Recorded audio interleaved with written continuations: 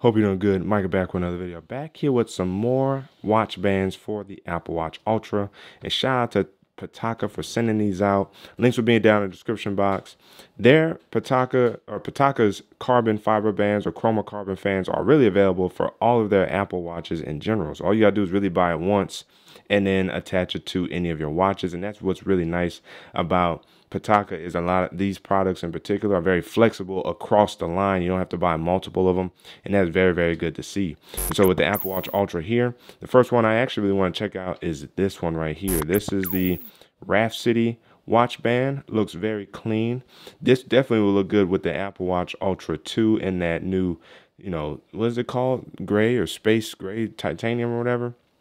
In other words, the black color that they just dropped. So we're going to get into this box here. What a beautiful watch band it already is. So without further ado, let's get into the video. Just like that. Go ahead and slide it on out. And then grab this here. And there it is. Nice and lightweight, as it should be. It weighs lighter than the packaging. That's how nice the packaging also is. These are your connectors right here, and or additional connectors if you need to connect it to something bigger like the Apple Watch Ultra, or maybe smaller like the Apple Watch 40mm, soon to now be the 42 and the 46mm size Apple Watch Series 10. You have that ability with these here, and so that's what we're going to do. We're going to go ahead and attach it, and of course, as usual, I usually have to swap out links. I usually have to drop about 3 or 4 just so it fits me just fine, and I have to remember how to actually swap these out on here, because I have to resize my older ones as well.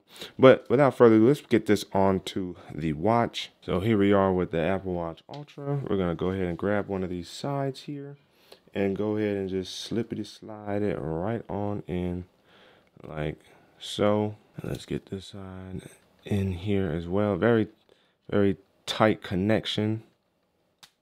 There we go.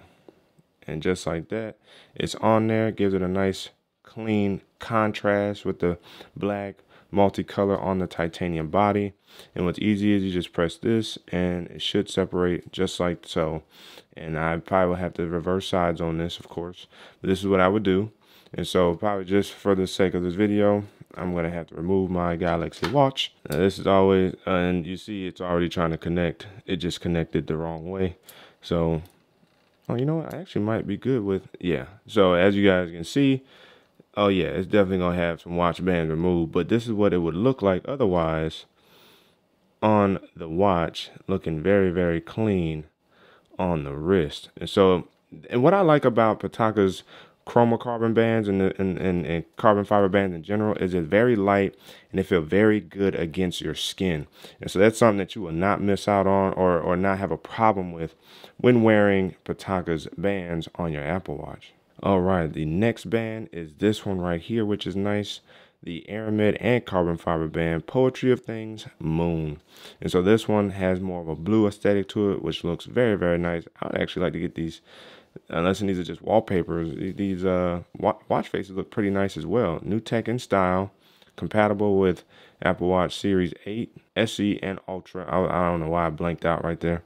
And as you see, lightweight, comfortable, magnetic clasp for security lock, chromocarbon, unique, and fancy. And so you definitely can't go wrong with something like this. And the packaging is just so stellar. So upon sliding this out here, and then, boy, they know presentation.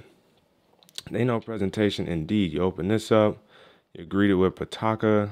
Oh man, just beautiful. And then just go ahead and, that's what I would do.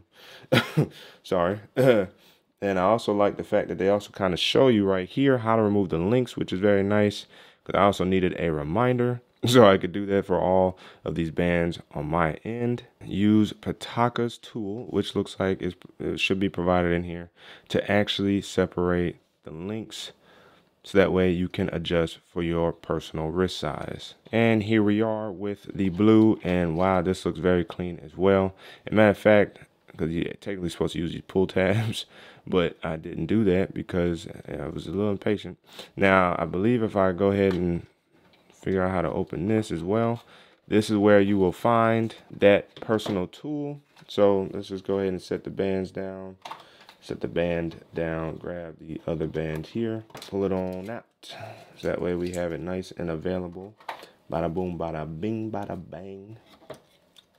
Throw these out because we don't need them. Upon opening this here, unless there's nothing in here, because it's kind of, it feels a little empty. And it's looking a little empty. Unless the tool's on the other end. Oh, that's it right there. Oh, no, no, no. Oh, that is the other size for the watch band connector. I'm just not good at opening these little things here. So, unfortunately, I'm struggling, but all I do is slide it out. Look at that. And so, as you guys see, that's the tool right there to do the customization. And here are your additional watch band clips, just in case you adjust for a smaller size. So, good to see here.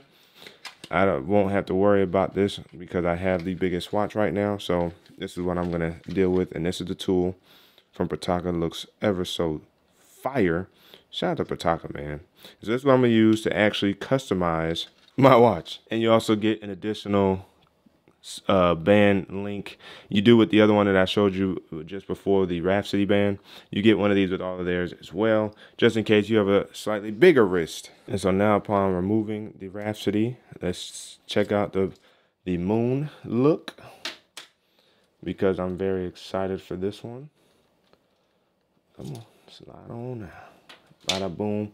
Now, one of the things you may not know, but I will recommend, is whenever you're sliding these in, keep in mind that you want the black facing up and the metal piece facing down, or the metal piece facing towards the wrist. So that way, you know, once it's, you know, that I think it's for the magnetic aspect of it, but don't hold me to it. Now, I'm just here to report what you need to do. And as you see, slides right on in. Oh, that looks clean. That looks so clean. Slide it on in. Just like so. And as you guys can see there, it's got a nice, accurate connection. Bada boom, bada bang. And then, of course, you want to put it on like so. You should be able to. And since it's so doggone big on my wrist, should not be hard for me to go ahead and connect this in some way, shape, or form, just like so.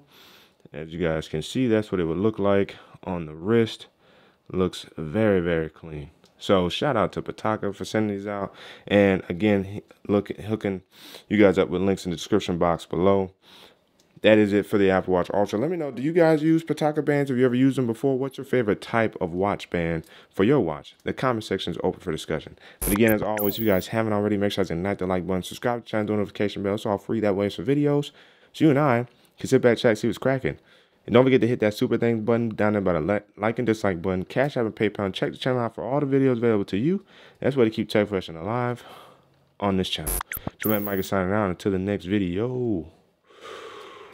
Wait for it.